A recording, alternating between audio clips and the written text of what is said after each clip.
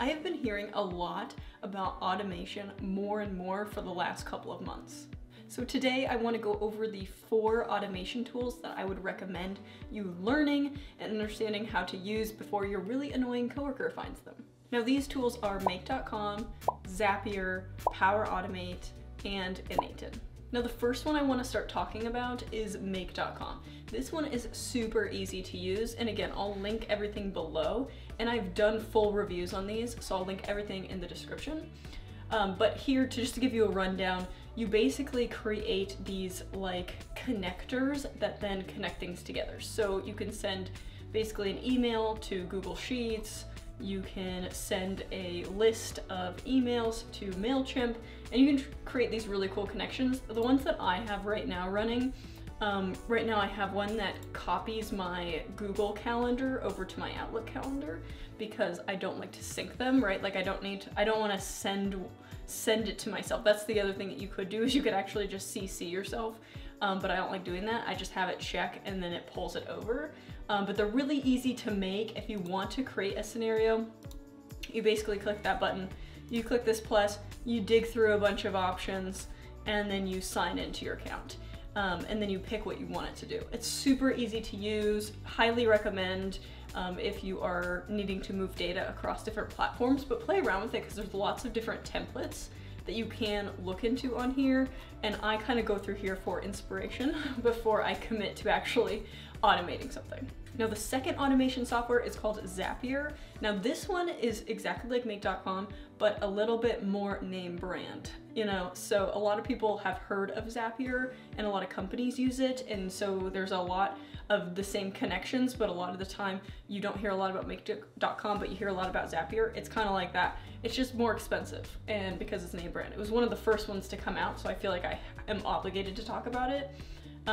So you go in here and you can search any app that you want. So once you sign in, and these are paid softwares by the way, and I'll link everything below, but you can go in here and say, you know what, I want to use YouTube and I want it to connect it to like your blog, like Wix or something. And you can literally just search whatever software you're using. So you can use Wix, you can use Twitter. That's the one that I have.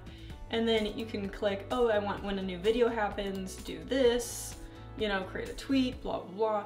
So that's the one that I have running today. So if we go into Zaps here, you'll see I have one running, and that's just my YouTube post to Twitter. Super easy to use. It's like these little blocks, and you can open these up and see exactly what I'm posting to Twitter. So that is really cool. You can customize these as much as you want. I really like it. Again, I have a full video on how to actually make them, how to use the tool, that kind of stuff, so I'll link that below. Now, another software that I don't hear a lot of people talk about enough is Power Automate. Because especially if you're doing automating your busy work at actual work, like not for your side business or not for, you know, a small startup, but for like a official on a Microsoft platform work, you know, corporate work, then Power Automate, you most likely have it, you just have never heard of it. So you'll go to that site, I'll link it below, you'll sign in with your actual company email and log in that way. Usually you can just fly right in there, but you might need to talk to your admin, but this is great for anyone who's on a Microsoft platform. So if you're like, yeah, we use, you know, a lot of Microsoft tools like Teams and all that, this is your best bet for automation. So you'll come into here and it's under my flows section. And again, they have a templates. All these companies have a template section, but this one's geared more towards, you know, business stuff. So you can go into my flows, create a flow. You can do it straight from a Visio template if you like using Visio templates. You can do manually trigger a flow. I'm just doing like a test one just to show you kind of like what I'm talking about here. You create a new step. You can connect this to anything from like Smartsheet to Trello. They have all kinds of different connectors, and it says, okay, you want to connect to Smartsheet. What do you want to do? Get a sheet. Okay, it wants you to sign in. Let's say you want to connect that to Trello. You know, like it's great for if you have a ton of different software tools and you're like, you know what, I want to update my Trello card, and then you sign in here. And then you test it, and it's super easy to use, very similar to Zapier or Make.com, but this one again, is more for people who are on a Microsoft 365 business account or an enterprise account or more heavy into the Microsoft land. Now, the last tool I want to talk about is called Innate. Now, the cool thing about this tool is that it has a little bit more functionality and customization what you can do with your automations. So this is going to be more on the developer heavy side, but if you've ever tried to use an automation software and you're like, oh my gosh, it can do easy stuff, but it can't really do like hard stuff. Like if I want to parse JSON or just like more intense kind of tasks, then those kind of easy button clicked automations don't really work as well. So this is for that. If you need like more intense stuff, convert JSON to Excel file, you know, all these kind of, some of the stuff I don't even understand completely, you know, because it's a very heavy on the storing data, that kind of stuff. So if you go into here, you can download the desktop version for free, or you can pay for the cloud version. So I will link my affiliate links below. But you basically click a new blank workbook, and it looks something like this. And then you can click from all these options. So you could do Notion, you could do, so you could pick just something like that. You could do anything that you could possibly need, and you can even go into development and like see how these are way more developer heavy. Ooh, even Bubble, they have a little option here, Cloudflare, code, run a custom JavaScript code. Like it is very like developer heavy and very cool.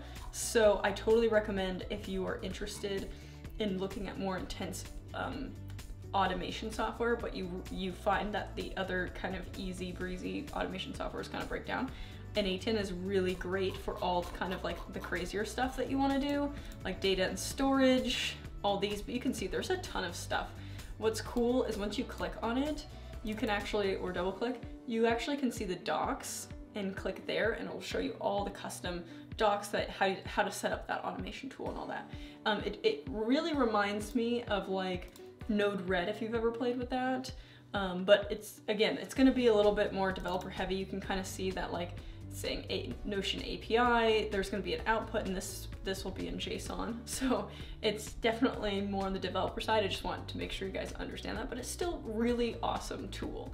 So again, I have a whole video on this one as well. I will link it below, just to give you a better idea of how to actually use it, and I go through an example and everything. Now, I hope this gives you a breakdown of some of the software tools that I've started to use and started to pay for to automate some pieces of my busy work, some pieces of my, you know, side hustle, as far as, you know, automating my Twitter feed from YouTube so that I don't have to like market my own videos. It just does it for me automatically. So check those tools out.